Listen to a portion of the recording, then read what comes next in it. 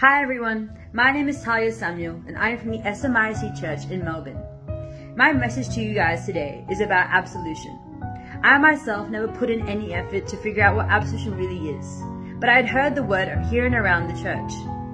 But this Great Lent series has given me the chance to do so.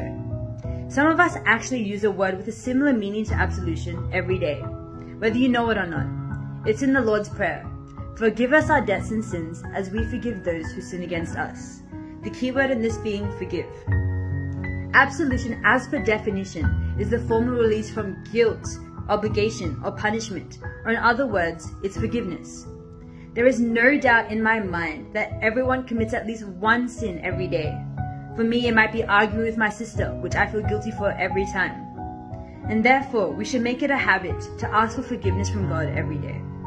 Whether it be through speaking the Lord's Prayer with full intent and purpose in the words we're saying, or through saying our own little prayer in our own time, or coming to church every Sunday to ask for repentance for the week full of sins we've had, or organizing a time to do confession with Achin. The point is, everyone should look to put some time aside to do absolution. I can't imagine the weight that people would have if they didn't absolve their sins.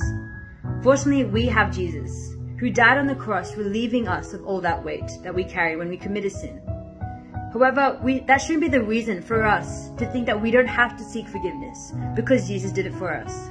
We should instead look to be more like Jesus and seek God's forgiveness for the boundless sins we've committed.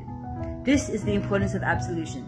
Thank you, and I hope you all take on my message throughout this Great Lent period and following it. Thank you.